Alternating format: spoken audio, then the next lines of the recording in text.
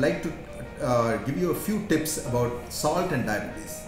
Now everybody thinks that when he is a diabetic that the thing which should restrict is sugar intake.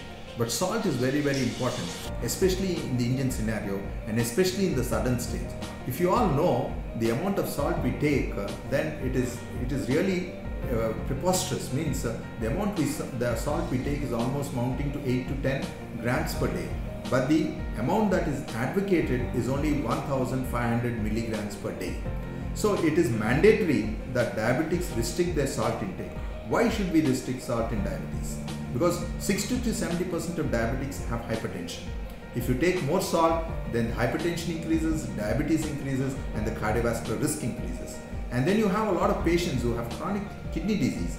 In kidney disease also, salt restriction is very important. So it is impertinent that all diabetics should restrict their salt intake to 1,500 milligrams per day. Now where do we get our salt in our everyday food? Most of the salt comes from processed foods. So it is very important that diabetics do not take more of processed foods because the major content is in them.